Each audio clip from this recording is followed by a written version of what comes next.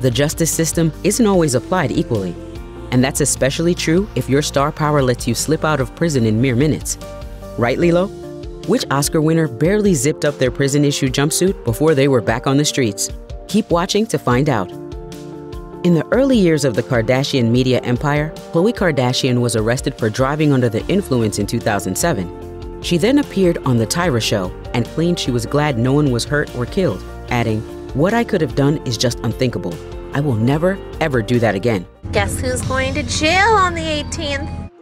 But she missed her court-mandated alcohol education classes and she skipped out on her road cleanup community service, meaning she had to go to prison as a result. The Season 3 premiere of Keeping Up with the Kardashians dutifully captured all the drama of the moment, as older sister Kim wouldn't stop snapping selfies. Of course, that led to one of the most iconic lines of the entire series. "Kim, would you stop taking pictures of yourself? Your sister's going to jail." At the time, a rep for Khloé told People magazine, "Khloé is ready and willing to serve out her sentence, no matter how long and where, and have this resolved." But even though she was sentenced to 30 days behind bars for the probation violation, she ultimately served a whopping 3 hours due to overcrowding. Years later, it seems the famous family hasn't let Khloé forget her brief time as a jailbird. According to US Weekly, it appears that both Kim and Kris have Khloé's mugshot displayed prominently in their homes.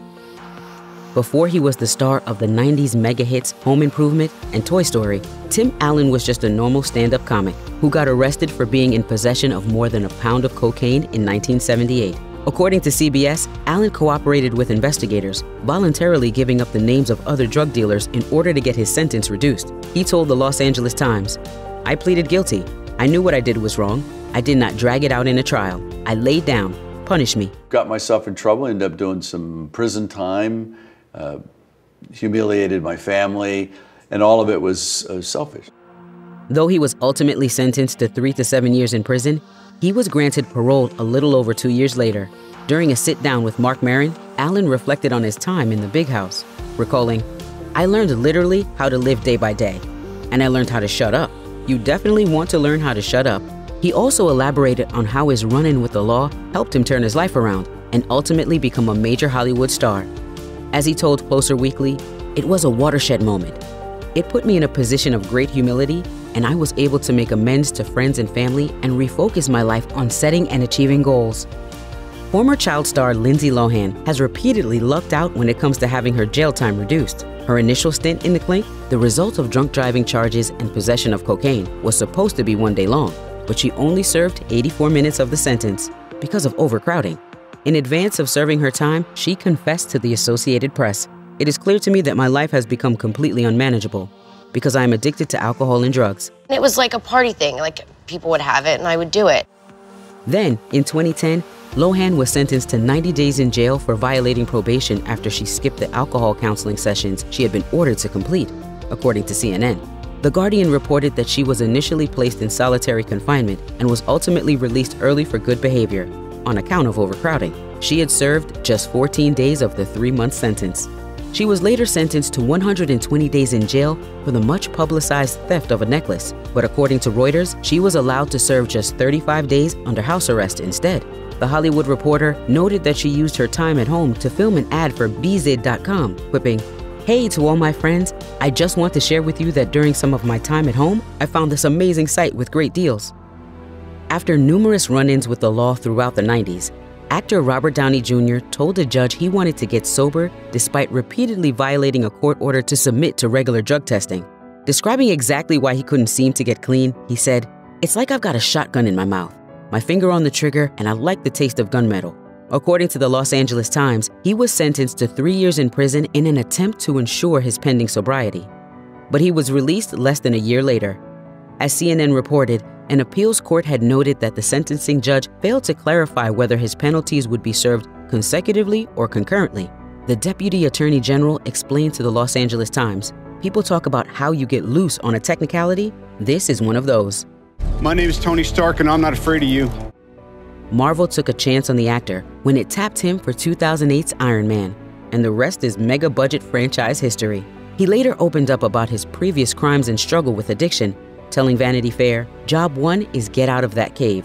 A lot of people do get out, but don't change. So the thing is to get out and recognize the significance of that aggressive denial of your fate, come through the crucible forged into a stronger metal, or whatever. Paris Hilton has quite the resume. Hotel heiress, reality TV pioneer, actor in underrated films like House of Wax, and singer behind the modern classic pop song, Stars Are Blind. But in the late 2000s, at the height of her cultural power, she added another moniker to her multi-hyphenate resume, Jailbird. Hilton ran afoul of the law thanks to her hard-partying lifestyle finally catching up to her. She was arrested in 2006 on suspicion of drunk driving, and as a result, she lost her license. The following year, though, she was arrested again, this time for continuing to drive on said suspended license. Claiming she didn't realize her misstep, she declared to the court, "From now on, I want to pay complete attention to everything." But that wasn't a good enough excuse, and the star was sentenced to 45 days in lockup, according to Reuters. Her mom, Kathy Hilton, reportedly shouted, quote, "You're pathetic," at the judge who locked Paris up. It was just very cruel and very mean. But all things considered, Hilton ultimately served only 5 days in prison before being released. According to the East Bay Times, the decision to move her from prison to house arrest was due to a medical issue, and the specifics were never released to the public. Of all the socialites who went to jail in the 2000s, Nicole Richie got off the easiest. In 2006, the star of The Simple Life was arrested on suspicion of driving under the influence of drugs after her Mercedes was seen going the wrong way on a freeway. When cops arrived, her car was fully stopped in the carpool lane. According to the California Highway Patrol, Richie admitted she had used Vicodin and marijuana before getting in the car. While a previous arrest for possession of heroin had led to a court-mandated rehab stint, this time, Richie was sentenced to hard time. She pleaded guilty to charges of driving under the influence of drugs, and the judge gave her 4 days in jail, according to the AP. Despite all that, Richie lucked out. Because of serious overcrowding, she was ultimately made to serve only 82 minutes of her sentence. The LA County Sheriff's Department told The Hollywood Reporter she was processed into the jail system. She was highly cooperative and she was released. I really don't have any regrets in life, even the mistakes, the drugs, everything, because it made me who I am today. Though it's become a rite of passage for the Bravo franchise to feature housewives with legal issues, Real Housewives of New Jersey star Teresa Giudice was the first to go to jail for her crimes. She was sentenced to 15 months in prison after pleading guilty to multiple counts of fraud, despite claiming that she didn't know what she was signing when she put her name on the documents. As she told Andy Cohen, "I've had sleepless nights. Of course I was shocked. It was very unexpected. I don't even know what to say." I was fine, not wearing makeup every day. I just missed my daughters. Though she reported to prison in January 2015, Giudice was out in time for Christmas, ultimately serving only 11 months of her 15-month sentence. But the table-flipping reality star denied that she had received preferential treatment while serving her time. She explained to Good Morning America, "I mean, there was mold in the bathrooms. There was not running water constantly. The showers were freezing cold. It was hell. It was definitely living in hell." At the age of 16, long before the Calvin Klein ads and the action movies, Mark Wahlberg committed some serious crimes. According to The Smoking Gun, he once harassed a group of black children and beat a Vietnamese man. Arrest docs show that, in addition to using racist slurs against the victims, he told police officers, "You don't have to let him identify me. I'll tell you now. That's the mother whose head I split open." No, I'm a good liar. I'm a born liar. As the Daily Mail reported, Wahlberg was sentenced to 2 years in prison, but served only 45 days for his crime. Years later in 2007, Wahlberg told ABC News that he no longer lingers on that chapter in his life. He said, "I did a lot of things that I regretted, and I certainly paid for my mistakes. You have to go and ask for forgiveness, and it wasn't until I really started doing good and doing right by other people, as well as myself, that I really started to feel that guilt go away." Although Johnny Trin, the man whom the actor assaulted, told the Daily Mail he never knew his attacker was in fact Mark Wahlberg, Trin publicly forgave him, adding, "He was young and reckless, but I forgive him now. Everyone deserves another chance." Though he was later found liable in a civil court for causing the death of Nicole Brown Simpson and Ron Goldman, we all know O.J. Simpson avoided serious jail time when he was found not guilty of murder. But he was later arrested on numerous charges relating to the theft of his sports memorabilia. Simpson claimed he was simply taking back what was already his, but the police disagreed. When the Associated Press asked him why he hadn't called the cops to retrieve the items, Simpson said, "The police, since my trouble, have not worked out for me." 13 years after he was acquitted of murder, Simpson was sentenced to 33 years in prison, according to Reuters. He said at the time, "I didn't mean to hurt anybody, and I didn't mean to steal anything." The father of murder victim Ron Goldman was happy with the sentence, even though it was unrelated to his son's death. He told NBC News, "We are thrilled, and it's a bittersweet moment. It was satisfying seeing him in shackles like he belongs. Still, 9 years into his 33-year sentence, Simpson was released on parole in the middle of the night, telling news cameras just hours after his release, "Please, can I have a break here? God bless, take care." Rapper Meek Mill was in and out of the Philadelphia court system for more than a decade on charges related to gun possession back in 2008, according to Rolling Stone. But in 2017, a judge ultimately sentenced him to 2 to 4 years in prison for probation violations, against the advice of prosecutors. The arbitrary nature of the sentencing quickly drew widespread condemnation. As CNN noted, his violations included things like riding a motorcycle without a helmet and popping wheelies, not typically the sort of things to earn serious jail time. Numerous hip-hop stars called for his release, including Jay-Z. In the documentary Free Meek, Jay noted that Mill's story represented more than just the one situation, and spoke to something seriously wrong with the legal system. He explained, "Meek is not the only one. You tell people these stories. You can't believe it until you hear it from a source, and then it's like, this is not fantasy. This is fact." Give it up for Meek Mill and welcome home! Ultimately, CNN reported that Mill was released 5 months into his 2 to 4 year sentence, thanks to an order from the Pennsylvania Supreme Court. The rapper said in a statement, "While the past 5 months have been a nightmare, the prayers, visits, calls, letters, and rallies have helped me stay positive." Mill and Jay-Z have since launched a criminal justice reform organization together. Desperate Housewives star Felicity Huffman was arrested in 2019 when she got caught up in the notorious college admission scandal. She was accused of paying $15,000 to have a proctor help her daughter cheat on the SATs by giving her more time to take the test and fixing incorrect answers. Huffman pleaded guilty and admitted in a statement, "I am ashamed of the pain I have caused my daughter, my family, my friends, my colleagues, and the educational community."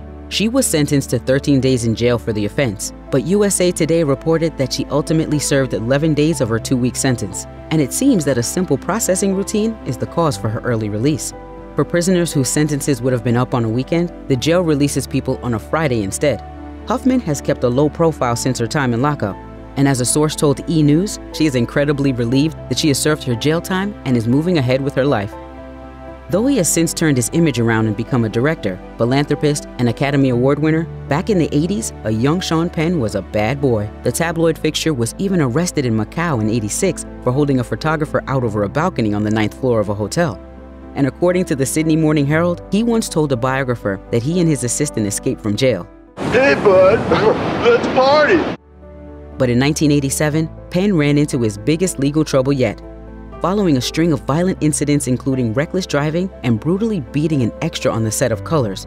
The Los Angeles Times reported that Penn had been sentenced to 60 days in prison. He served only 32 days before being released, with the Associated Press reporting it was due to good behavior. According to The Hollywood Reporter, Penn revealed decades later that he had corresponded with fellow inmate Richard Ramirez, the serial killer known as the Night Stalker, while in jail. An officer had reportedly told Penn that Ramirez was a fan, and after receiving a note from the Night Stalker that included a pentagram and a sketch of Satan, Penn wrote a reply that read, "You know, Richard, it's impossible to be incarcerated and not feel a certain kinship with your fellow inmates. Well, Richard, I've done the impossible. I feel absolutely no kinship with you." Controversial rapper Tekashi 6ix9ine has been dogged by legal trouble for his entire career. In 2015, the rainbow-haired artist behind hits like Gummo and Fifi pleaded guilty to charges of using a child in an explicit performance. As Pitchfork reported, in 2018, he was sentenced to 4 years of probation instead of jail time. Later that same year, TMZ broke the news that Tekashi had been arrested on racketeering and firearms charges related to his alleged involvement in the gang known as the 9 Trey Bloods. He fully cooperated with the investigation, giving up the names of other gang members in order to avoid a possible life sentence. He said in a statement via the Inner City Press, "I know God has a bigger plan for me. I want to inspire the youth that it's never too late to change." I don't want to be a superhero. I want to be I want to be a villain. The villains never die. Superheroes always die. The jail time he had already served counted towards his 2-year sentence, but he was released several months early anyway. According to the judge who released him, COVID-19 presents a heightened risk for incarcerated defendants like Tekashi with respiratory ailments such as asthma. On Instagram Live shortly after his release, Tekashi said, "You know why people are so mad? Because they thought it was over for me. They counted me out. Y'all could never cooperate with the government and come back. I'm a living legend." In 2014, comedian Hannibal Buress ignited a firestorm when he called out Bill Cosby on stage for assault allegations that had mounted against him over the years. His efforts to bring awareness to the situation effectively got the ball rolling. And in 2015, 35 women who say Cosby assaulted them appeared on the cover of New York Magazine. In 2018, Cosby was sentenced to 3 to 10 years in prison after being convicted of sexual assault. A year later, he told Black Press USA that he expected to serve his full sentence because he would not be apologizing. He said, "I have 8 years and 9 months left. When I come up for parole, they're not going to hear me say that I have remorse."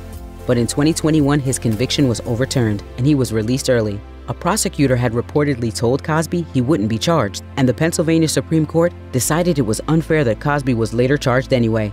After getting out, Cosby tweeted, "I have never changed my stance nor my story. I have always maintained my innocence.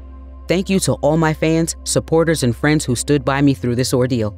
If you or anyone you know has been a victim of sexual assault, help is available. Visit the Rape, Abuse, and Incest National Network website or contact RAIN's National Helpline at 1-800-656-HOPE 4673.